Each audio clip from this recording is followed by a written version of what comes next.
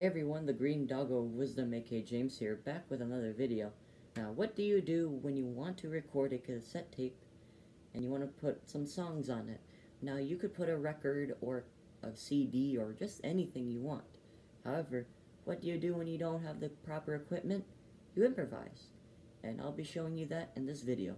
Let's get right into it. I will be using this Ion TT USB turntable, and it has a Audio-Technica VM95C cartridge on it, and I hooked it up to this innovative technology ITCDS 5000. Very innovative name, huh? And there's the headphone output there, so I can hook it up to this Sanyo portable stereo from 1994, and there's a mic input in here, so I hooked it all up to there. And the tape I'll be using for this recording is a Maxell Type 1 60-minute tape. I'm certainly putting the tape there.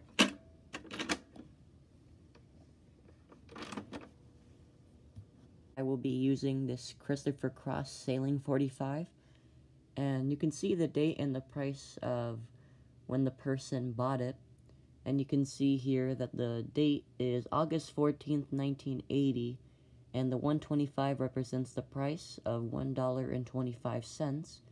And if you think of inflation for 2021, I'm going to convert it here.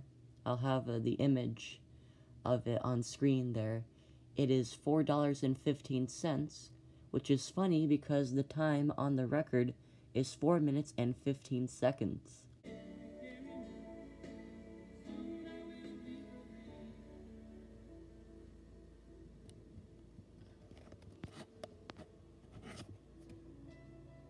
And yes, it's just as complicated as it looks.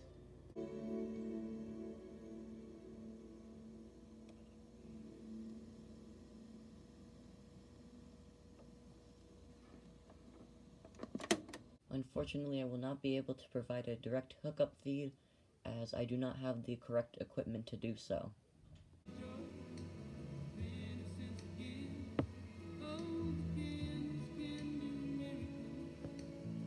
I do not recommend this unless you're in a pinch. If you have that proper cassette deck and everything, you can monitor the recording and even adjust the line level if you have to.